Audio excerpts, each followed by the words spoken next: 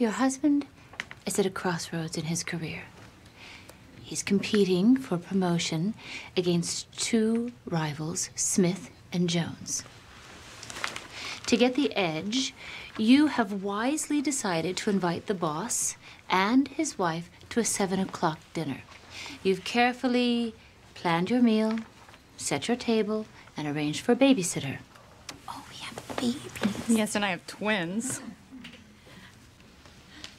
Then surprise, it's 6:15, and your husband's called to say that Smith, Jones, and their wives have been invited at the boss's request.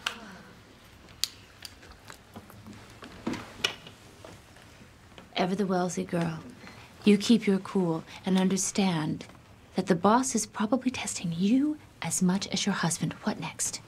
Yes. File for divorce.